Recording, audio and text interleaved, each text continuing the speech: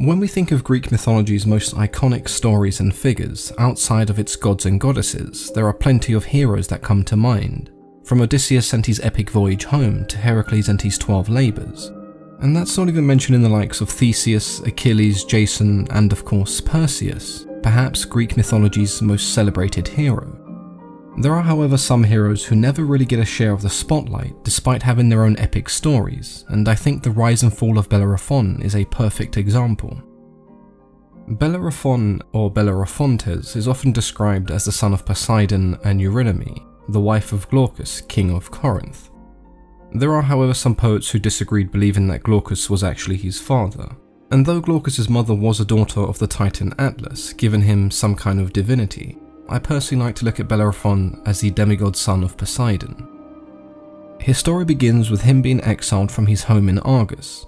He stood before King Proetus having committed the crime of murder. Who exactly he killed is never really discussed in any detail. It can vary from his own brother to a shadowy enemy and even a ruler of the Corinthians. We don't know for certain who he killed and the reasons why, we just know that he committed the crime of murder. For some unknown reason, King Proetus cleansed Bellerophon of his crime and gave him a royal pardon.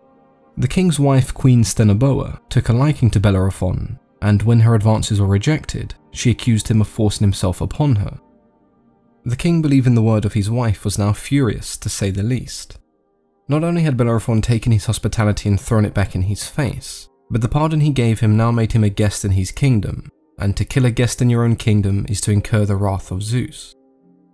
The only solution Proetus had was to send Bellerophon to his father-in-law, King Iapetes, accompanied with a sealed letter asking him to execute Bellerophon for violating his wife. When he arrived in Lycia, he dined with the king for several days before he read the message, and even then Iapetes himself feared the Erinyes would descend upon him for murdering a guest. So instead he sent Bellerophon on a mission that he believed to be impossible. He sent him to slay the Chimera, a fire-breathing hybrid monster with the head and body of a goat and lion, and a serpent for a tail. The Chimera had plagued the countryside of Lycia for what felt like an eternity, and if it did indeed kill Bellerophon, then his death would no longer be at the hands of Iapetes or Proetus. If by some means he managed to slay the Chimera, then Iapetes would have been seen as the hero king who saved his people. He could see no downside to his plan. Now at this point in time, Bellerophon wasn't an established hero, who you would expect to just walk up to the Chimera, chop off its multiple heads, and still head home in time for happy hour with Dionysus. No, he would need help, and a lot of it. He first travelled to the renowned seer Polyidus, who gave him crucial advice about his upcoming battle with the Chimera. He told Bellerophon that he would have to obtain the services of the winged steed Pegasus, which would give him a distinct advantage in battle. This ties into the more classical depictions of the Chimera, where it didn't have wings, meaning flying above the beast would help prevent him from being torn to pieces and burnt to cinders. Pegasus, however, would not come quietly, he would have to be tamed, and in order to do this he would have to spend the evening in the temple of Athena. During his time in the temple, Athena appeared to him in a dream, and when he awoke he was given a golden bridle that he would use to tame Pegasus. In some accounts, Athena appeared to him with Pegasus, and in others he would have to take the bridle and find the horse himself. There are even versions where it was Poseidon who appeared to him, and with Poseidon being the god of horses, he then presented Pegasus to his son, Bellerophon at this point unaware of his father's true identity. With the aid of Pegasus, Bellerophon arrived in Lycia ready to face the Chimera. It didn't take long, however, for Bellerophon to realise that the volley of arrows that he rained down had no effect, and so he was left flying around aimlessly, attempting to avoid the turret of fire being expelled by the Chimera. Eventually the fire gave him an idea. On the end of his spear he attached a large block of lead. He then approached the Chimera with his spear pointed head on. The Chimera continued to breathe fire, but this time the lead began to melt, causing the block of lead to break off and fall into the Chimera's throat, where it lodged itself. The lead continued to melt and burn the Chimera from the inside, blocking its air passage and causing it to suffocate.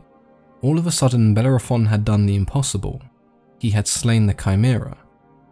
Upon returning, the king was shocked, but despite his heroics, Iapetes had taken all of the credit, and he refused to acknowledge that it was Bellerophon who had in fact slain the Chimera. Instead, he sent him on another quest in order to prove himself, He was sent to quell the uprising of the Amazons and the Solimi, tribes of warriors who had not accepted Iapetes as their king. Flying high above them on Pegasus, he would then drop boulders on them down below, literally squashing the rebellion. Iapetes was now sure that Bellerophon could not have been a mere mortal, and fearing him now more than ever, he decided to have him assassinated. The last task he was given was to find a group of pirates who had stolen from the crown, and it was during this encounter that the assassins would strike. Sadly for the king, he had waited too long, and now Bellerophon was now more than aware of his strength and divine nature. Upon being ambushed, he then killed all of the assassins that were sent after him. Iapetes then sent his palace guards to finish the job, but Bellerophon looked to his father for assistance, and Poseidon did indeed answer, flooding parts of the city when the guards approached him.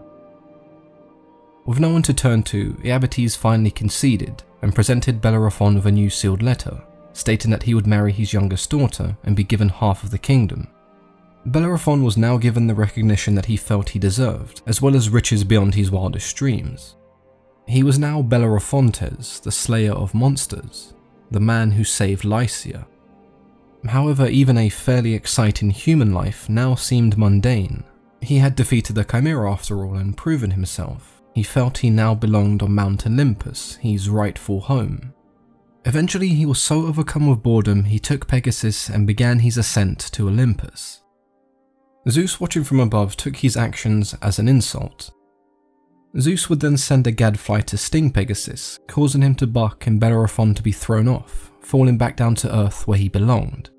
Pegasus eventually recovered and continued his journey to Olympus, where he would be greeted and welcomed by Zeus. He was then given the job of carrying Zeus's thunderbolts across the sky.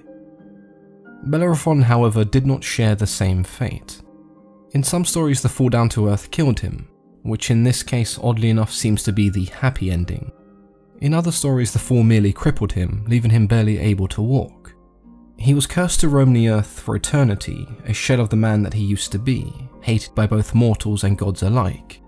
He was no longer the slayer of monsters, he was Bellerophon the nobody, the living example of what happened to those who let their hubris dictate their actions. The great hero that once was no longer. The tales of Bellerophon arguably paved the way for many of the Greek heroes that followed. The story of Heracles performing labours to earn his redemption is honestly very similar, if not the exact same, as Bellerophon's journey. As the years passed, tales of Bellerophon were slowly phased out and replaced by the likes of Perseus. Many of us today, when we think of a hero riding Pegasus, will immediately think of Perseus. And it's this fading memory of a once great hero that makes Bellerophon a tragic hero. Everybody seems to enjoy a good rise and fall story, but I think the reason I enjoy Bellerophon's story is because of how human it is. The gods and goddesses are often presented as flawed, and the heroes of Greek mythology are really no different.